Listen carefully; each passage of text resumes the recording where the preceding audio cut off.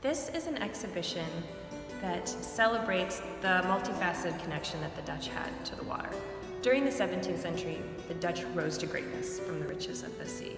They established a vast trade network through their merchant fleets. The massive cargo ships connected the world from Indonesia to South America to Africa. Through their warships, they defended the nation and won their independence from Spain. Through their yachts and barges, they connected all of the cities and towns that crisscrossed through this network of waterways. But the water is also a source of enjoyment still, right? It's a great nation of sailors, but also skaters.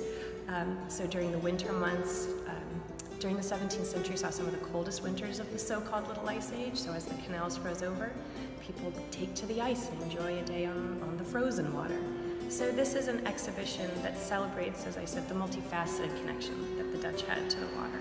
Artists from Jan van Goyen, Albert Cuyp, Ludolf Backhausen, and even Rembrandt portrayed the water with great variety and extraordinary beauty.